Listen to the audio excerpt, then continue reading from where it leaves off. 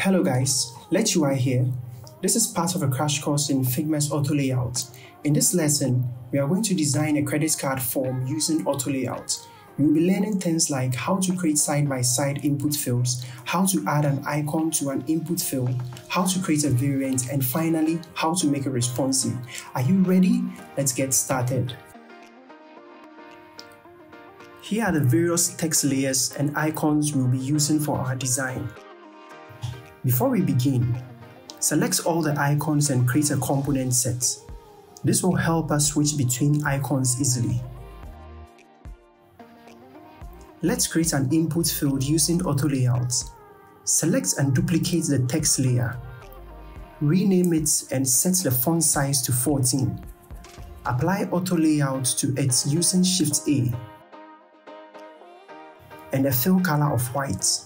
Set horizontal padding to 12 and vertical padding to 8. Copy and paste an instance of the icon. Place it inside the input field and center align it. We want the icon to float to the far right of the text input. In order to do that, select the name text layer and set its horizontal resizing to fill container. Apply a corner radius of 4 to the frame. Change it into a component using a keyboard shortcut Ctrl-Shift-K and rename it. Make a copy of the component. Put it beneath the full name text layer. Select all of it.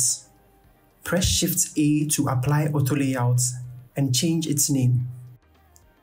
Duplicate the frame and rename the label card number.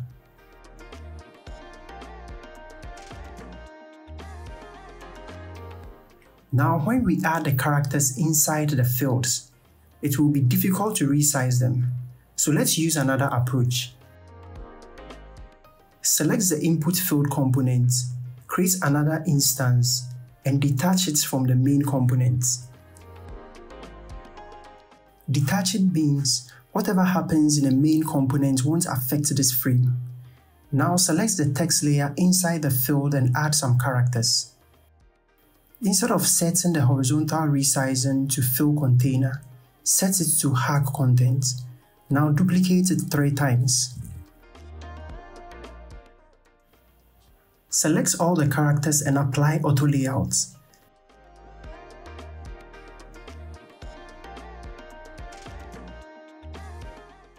Set the spacing between items to 8. Now we want the icon to float to the right. To do that, set the character's horizontal resizing to fill container. Rename the frame and change it to a component using Ctrl-Alt-K. Now select both components and click on Combine as variants. Now select the input field in a card number frame, and at the Properties panel, change the property of the input field. Duplicate the full name frame and rename the label. Then duplicate the frame again to create the CVC field.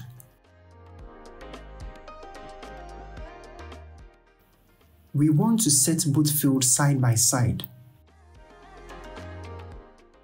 Select both fields and apply the auto layout option.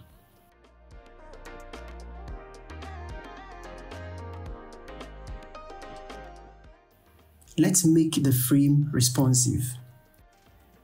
Select the expiry date frame and set horizontal resizing to fill container. Do the same for the CVC frame. Select the label input field frame and set horizontal resizing to fill container.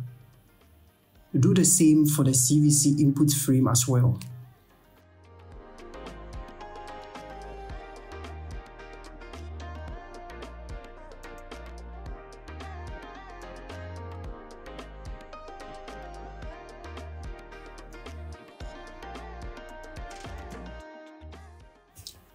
Let's create a button with auto layouts.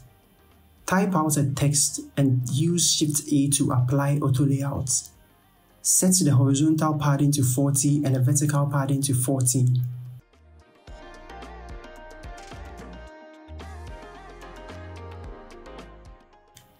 Apply a fill color and give it a corner radius of 4.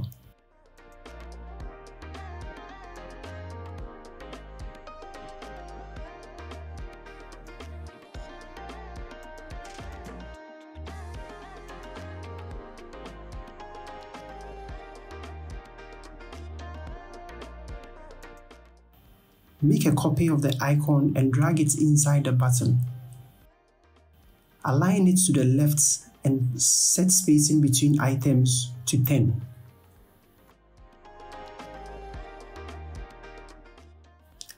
Now let's select all the layers.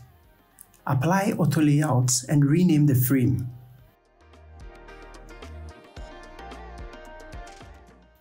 Give the fill color of white and style the input fills and strokes as follows.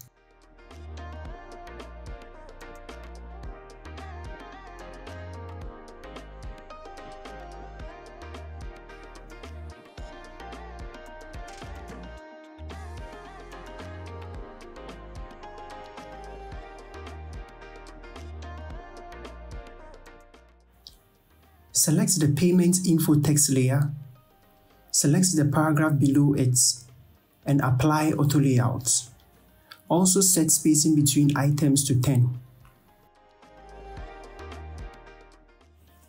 Select the parent frame and set the horizontal padding to 20 and the vertical padding to 24. Also select the button and the text layer below it and apply auto layout. Set the spacing between items to 6. Now it's time to make the form responsive. Select the button frame and set horizontal resizing to fill container. Then select the button itself and set horizontal resizing to fill container.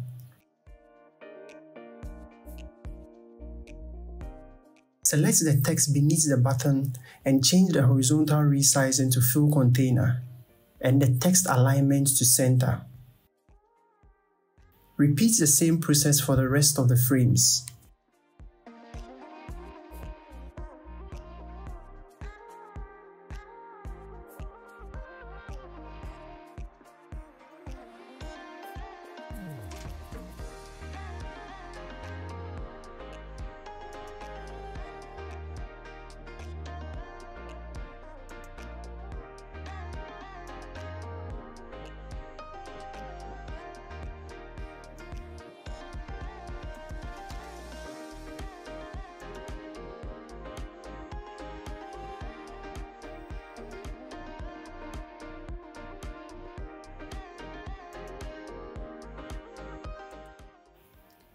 Finally, we used auto layout to create a credit card form.